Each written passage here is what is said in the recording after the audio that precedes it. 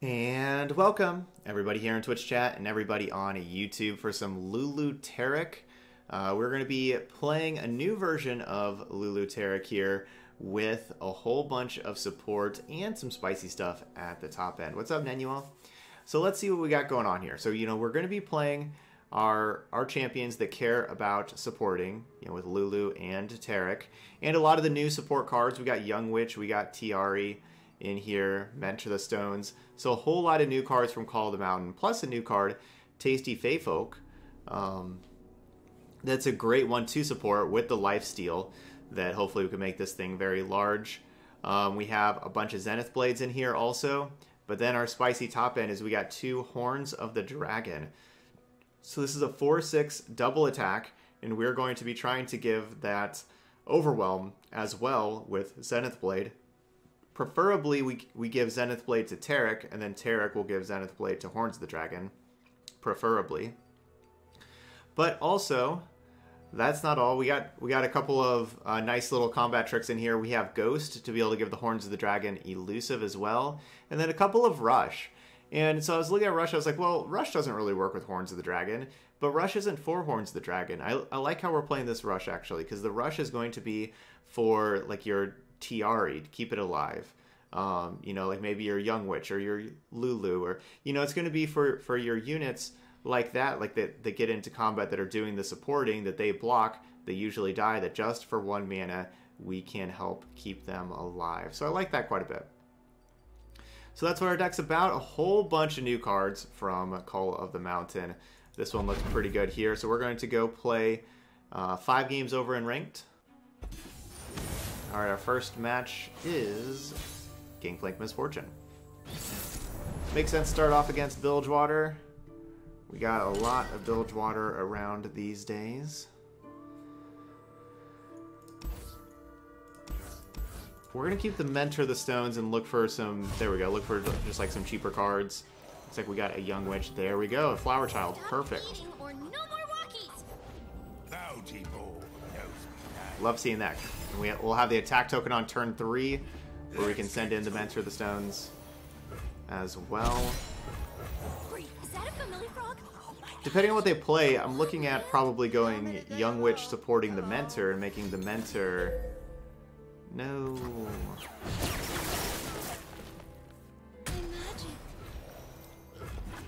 And make the Mentor a 2/1. Mystical levitation requires with quick attack, but that doesn't matter anymore.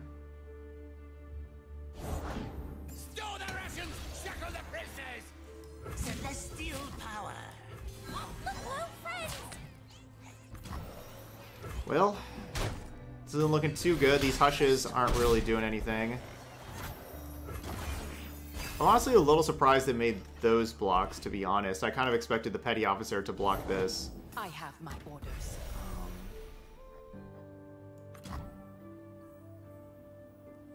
Yeah, a little surprised by those blocks. Don't worry, I am here.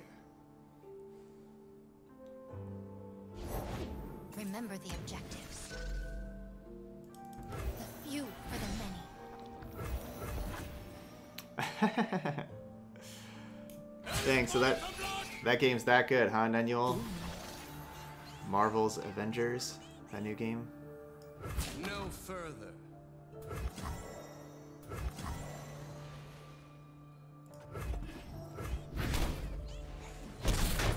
That's gonna hurt. Down to 7 already. We curved 1, 2, 3, 4 with a good curve, and we're down to 7 already.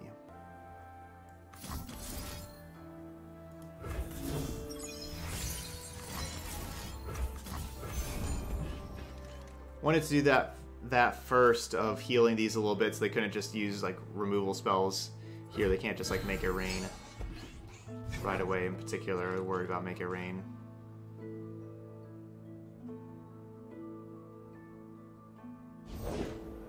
About my rules.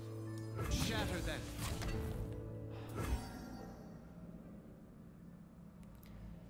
Yeah, that Jack the Winner is pretty good. Unyielding. They're our friends! it's just definitely worth it to attack now, because Jack the Winter can only put Taric down to 1 health, so they can't kill Taric.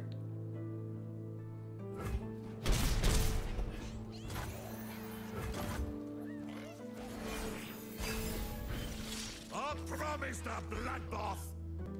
Double pay for the next kill. No, doesn't matter.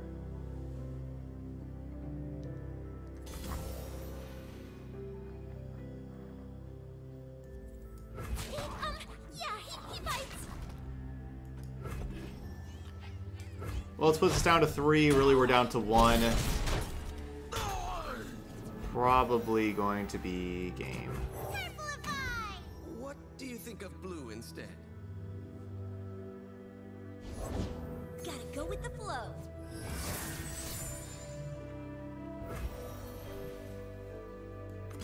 There's my favorite wonderful munchkin. The one who eats. I don't have any expectation that we survive this turn, especially with them just playing a spray fin. That should be a burn spell. That's all spray fin does, is give burn spells. Close game there, close game.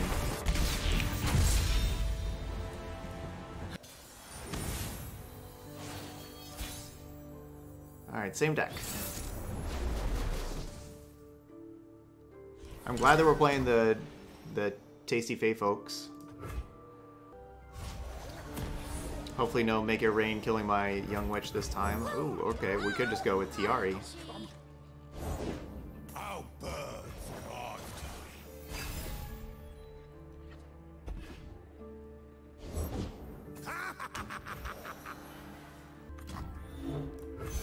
Is that a familiar frog? But it does die to Make It Rain if they do have a Make It Rain.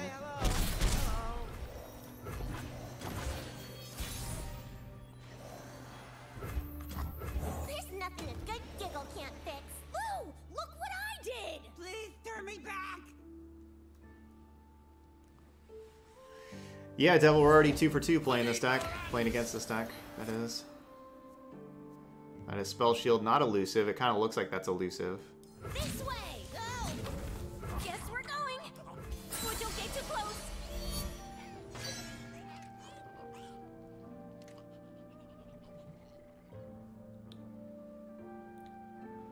Sure. Get healthy attack in. Noxus lives on.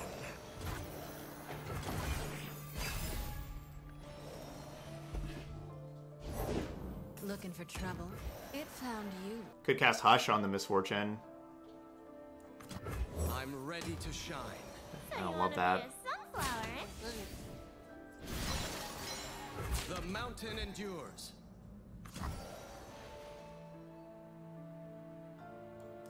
Get him, Pix! Just have everything down at 1 health, I suppose. Love ya.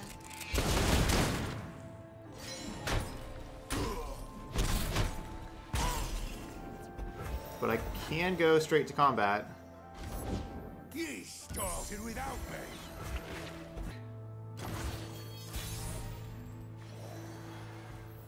Never mind. There's a very good spell for Taric. So let's see. I would want to do... Lost in Come on, Rib! Sticking's faster! Slow down! I think this, right? And here we see the Yeah, we're just gonna go to attacks before they Make It Rain and are able to kill like Lulu or Taric with Make It Rain. You know, now they can't kill any of these 3 now with the Make It Rain. We're just gonna go right to attacks. Find me a flavouring lump. Okay, so this will put them down to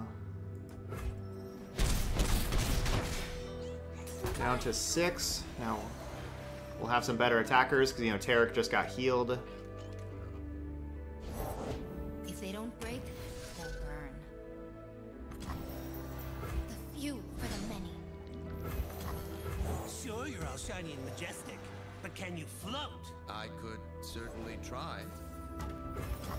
One foot in front of the other. That was how I did it.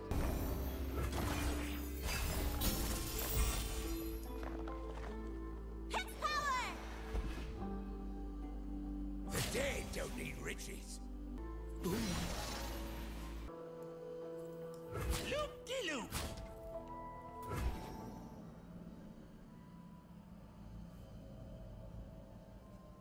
So we're going down to 4 with that. Fade and be gone.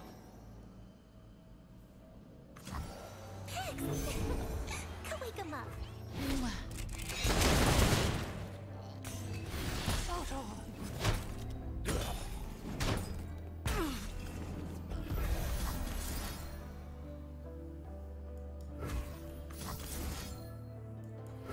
Let's see, we're gonna heal you. Heal you.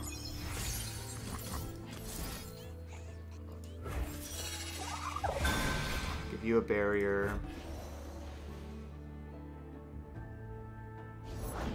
Grog if you work, burn if you don't. Basically, my plan is... Sure, you're My a plan is to kill them the friendly next turn with the Young but Witch. can you float? I could With help from certainly Lulu. try.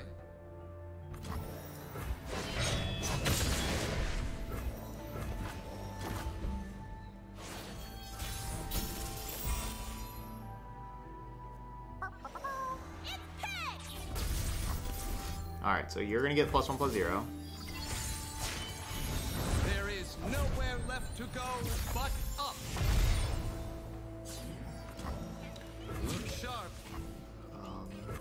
Might as well give you a barrier as well. Get him, Pix! Yeah, we're gonna do like how I had it the first time. Go, floating crystal. Oh, but then that only goes to a 5/5. That's not gonna go to a 6/5. Oh yeah, Your path ends here. That's right. It's not gonna get that +1/+0 afterwards. I needed to. Guess I had to cast Zenith Blade or something. Ugh. Well, that was my bad. Hey, Dragon. How was I gonna kill them? So I had to cast Zenith Blade, I guess. Yeah, I had to cast Zenith Blade. That was a mistake. I was thinking that it, like the 5/5 and then the +1/+0, but that's not how that works. Bounty Ball knows me name. That's not how that works.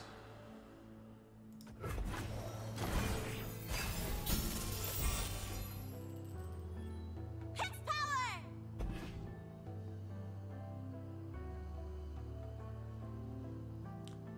Really hoping they play something before combat. Nope. So I'm going down to 1. The mountain endures. Find your own mischief.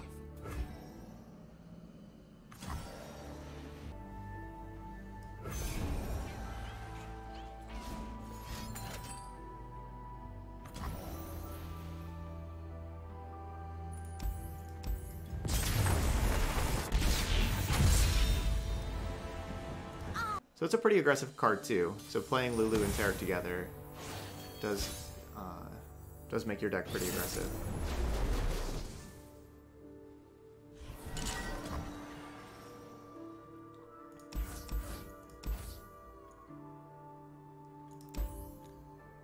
We'll just keep Taric as well. Let's say hopefully find some cheaper things. Alright, not the best curve, but I do like Tasty Feyfolk with that lifesteal. That lifesteal can really help turn races into our favor. As we've seen both of these games, we've just been a little bit too slow with these races. Like we've lost these races by a turn. Some of that was my fault that last game.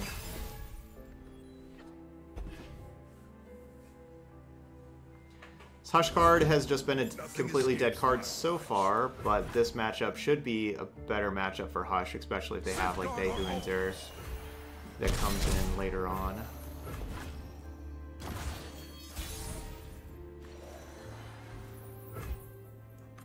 Hello. Hello. Hello. Doesn't seem like a big reason to play Mentor the Stones right now.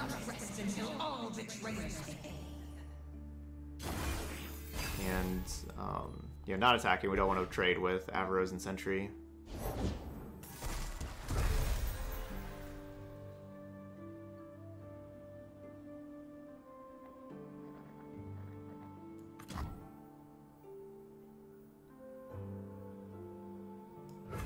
taste purple. Yay.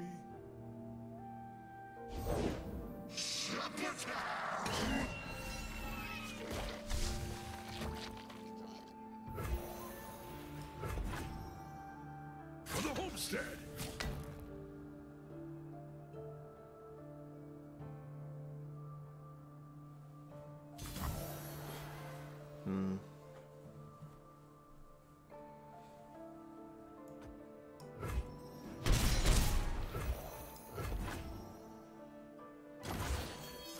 Not sure how I'm going to keep this Callista from leveling up.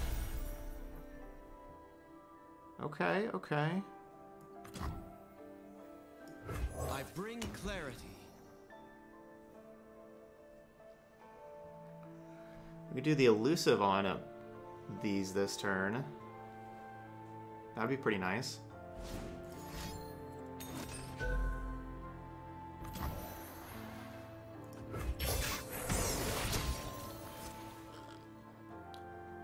Because let's see, if I go Zenith Blade, then we have a 3/5 Overwhelm and a 5/4 Overwhelm. And they could block the 5. I guess my 5/4 will be tough. So if they block with Bark Beast. If I just go with the elusive, we're only hitting them for 6 and only gaining 4. It's time to shine. I think we let their Callista level up, actually.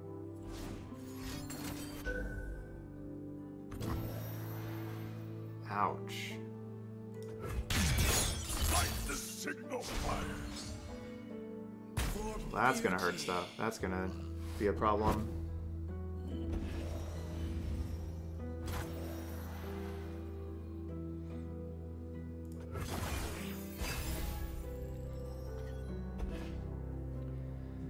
It's gonna be a pretty big problem.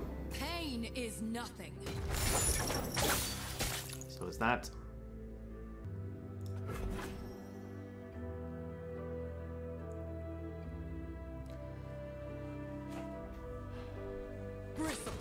Opponents have had some really good stuff in these games. They're not making this easy.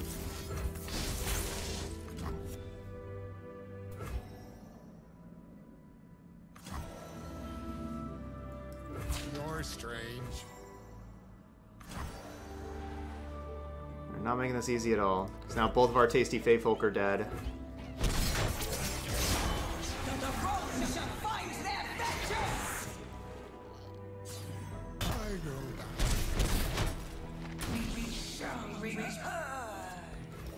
Gems are superb. Bad for the teeth, though.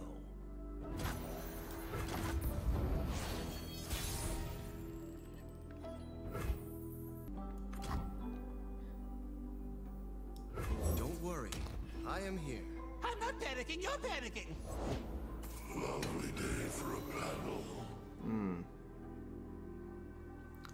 Do not like seeing that.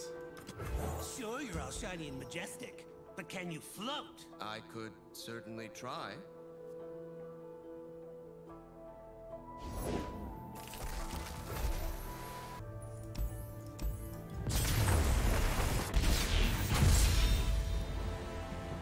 Outrageous. Our opponent's decks have looked really good. Like, they're just playing top meta decks and having great hands. The second game, could have maybe pulled that off if I would have gone with the Overwhelm, but the thing is, if I would have gone with that Overwhelm card, maybe they just have, like, the spell that kills me also. So, like, it wasn't, like, a necessarily we definitely would have won that game. Okay. This should be just another aggro deck that's going wide. I'm going to mulligan my 1/1. I have my With that being the case, my 2-mana 1/1. Everything's in place.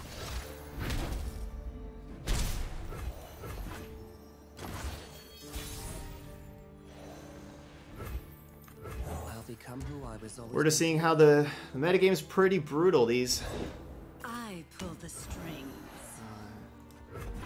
These decks are looking very good, very efficient, very, great curves all the time. If they don't break, they'll burn. For the glory of Noxus. My Looking journey a little begins rough. here and ends at the top. A little rough.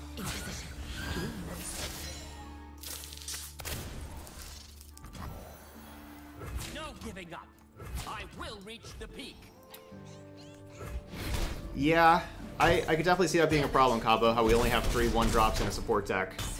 We don't have like we consistently don't have all the cards, you know, like the other things out here to support. Taric, are you here to help me? The journey is yours, but I'll help where I can. I could certainly see that being our problem.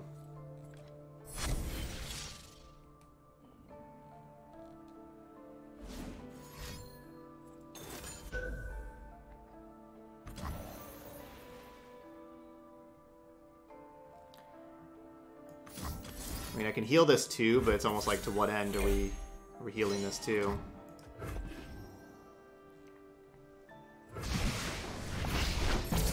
Our cards like Hush, Bastion, these kind of cards have looked incredibly slow for how fast our opponent's decks have been. I know, all these games have been over turn 4. And we've been like curving out pretty well, and we've been dead on turn 4.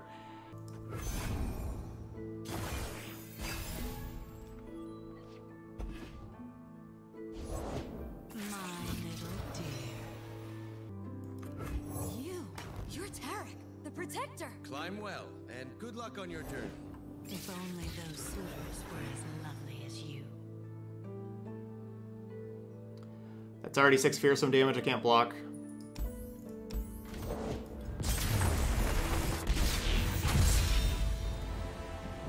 Outrageous. Okay, I'm gonna try the... I mean, we're 0-4 with this deck. I'm gonna try the just completely different copy of Lulu Taric that I put together. That I was going to play for somebody else that wanted a Mountain Sojourners deck, but then we got this other donation deck also, so I started playing the other one. I have 6 1-drops in my version. I don't have the Tasty Fate folks, but I got a Heralded Spring. Let's try one match with this version with more 1-drops with the Solari Soldiers. They can maybe help out a little bit.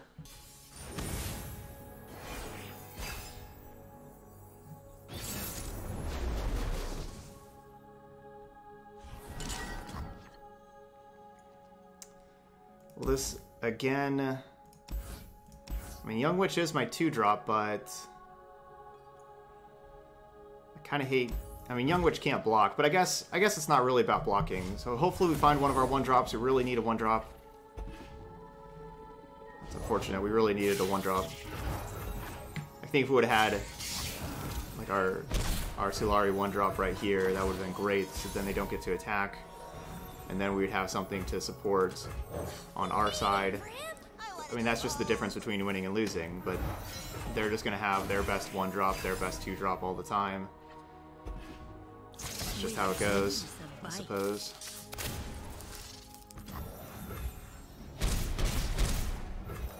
There's nothing a good giggle can't fix. Ooh, look what I did! Please turn me back!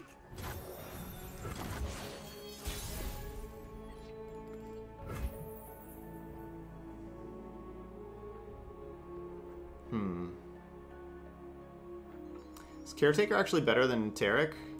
The answer is yes. Caretaker does have 3 power. It can block these fearsome things.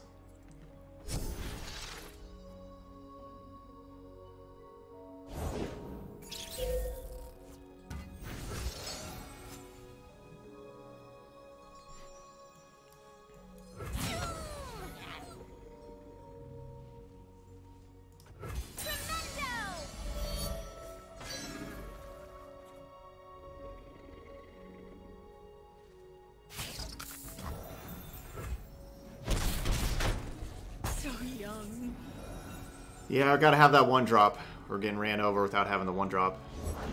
If they don't break, I guess I should have mulliganed the... You know, I guess I should have mulliganed more looking for the 1-drop.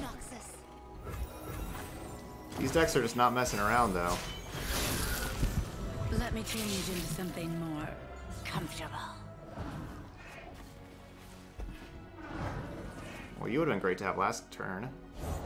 Be able to kill Elise.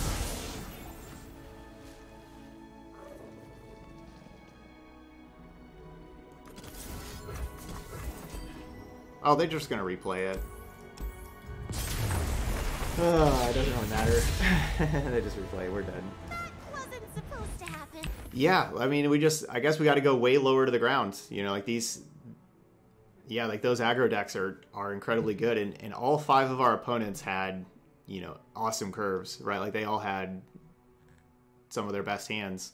Because there's a couple of times where we had really good hands, like the first 2 games.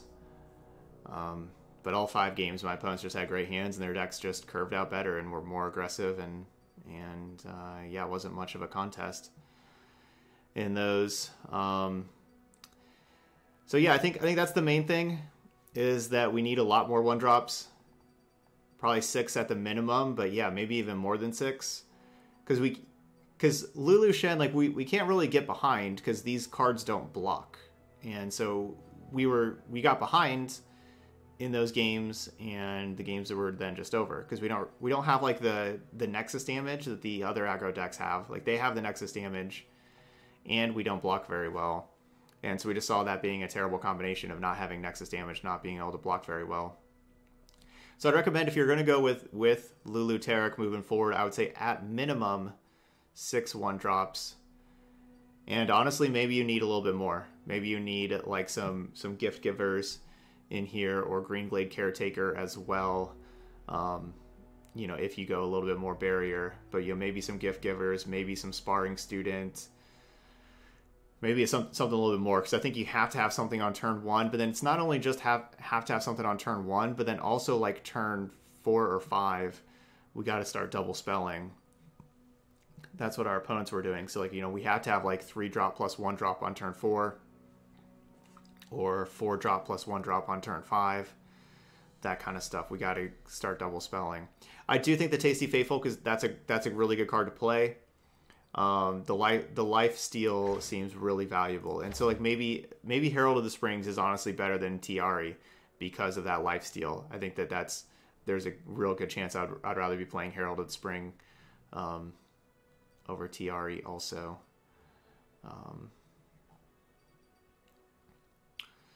But yeah, so that's kind of what we experienced here. And playing a whole bunch of 1-drops should help you get ahead against the control decks also. But I know they're playing a whole bunch of Avalanche, so trying to find some way to also protect yourself against Avalanche, that's something that you've got to be thinking about as well. But there we go. That was tough. Didn't survive until turn 6 too much. But that's the thing about this game. It's not always roses. You know, you don't always just win every single game. There's, you know, you're gonna have times where you don't win, but you can learn a lot from losing, and that's what we learned a lot here of just how valuable having cheap stuff is, and how aggressive this metagame is. All right, but anyway, that's Lulu Taric. Those of y'all watching later on YouTube, hit that like button over there. Hope y'all learned stuff too. Leave those comments. Let me know what you learned, or let me know what you think about what to do with this deck of changing stuff up and things like that. All right, but anyway, thank you so much for watching, and I'll see you for the next video.